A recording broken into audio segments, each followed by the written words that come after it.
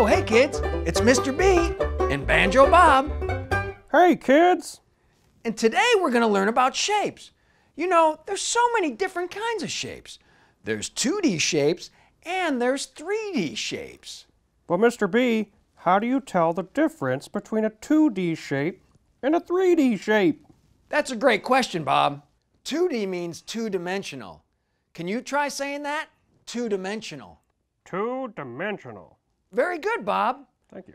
Two-dimensional means the shape goes two ways. Take a look at this square.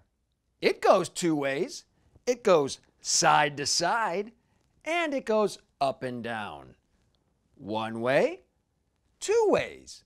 This shape is two-dimensional. Wow! Now a 3D shape goes three ways. It also goes side to side. It goes down and up. And it also goes from back to front. Back to front. Did you catch that, Bob? Yeah. A 3D shape goes side to side. Oh. Up and down. Oh. And back to front. Wow. Another way to test if a shape is 2D or 3D is to see if it's flat. Because if it's flat, it's a 2D shape. Let's try the circle first. Turn it over. Take a good look. That looks pretty flat to me. A circle must be a 2D shape. Now let's try the sphere. Rotate it over. This sphere is still pretty puffy and full. It must be a 3D shape. We can further experiment with the flatness of a shape by doing the clapping test. Are you ready for that, Bob? You bet. Remember, if the shape is flat, it's a 2D shape, and you should still be able to clap.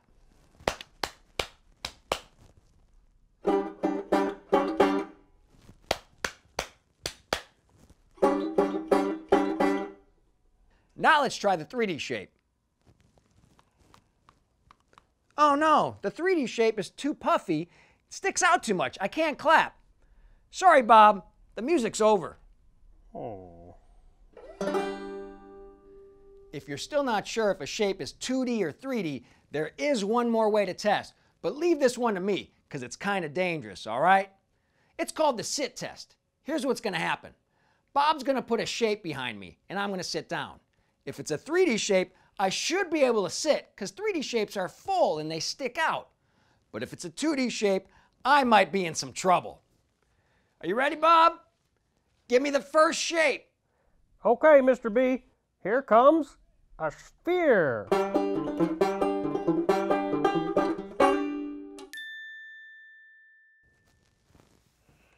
Oh, wow. A sphere must be a 3D shape. It sticks out three ways and keeps me off the ground. Thanks, Bob. Good job, Mr. B. How about another one? Yep, Bob, I'm ready. Give me the next shape. Okay, Mr. B. How about a rectangular prism?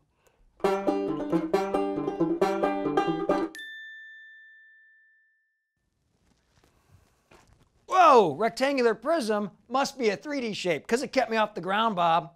That's crazy. It goes side to side, front to back, and up and down to keep me from falling. Pretty cool, guys. Okay, Mr. B, time for the last shape. I'm ready when you are, Bob. Give me the last shape.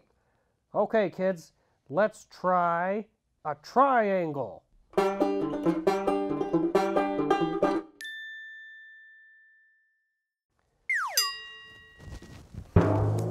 Oh no!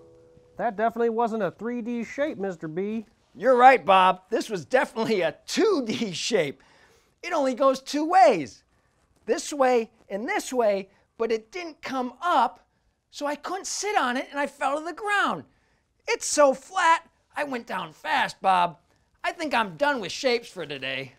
Well, how about I play your favorite song and make you feel better? That'd be great, Bob. Thanks. Okay. I do feel better. And I did have fun today, and I hope you did too. Now it's your turn to find some shapes and learn something. All right, boys and girls, see you next time. Bye-bye. Bye-bye.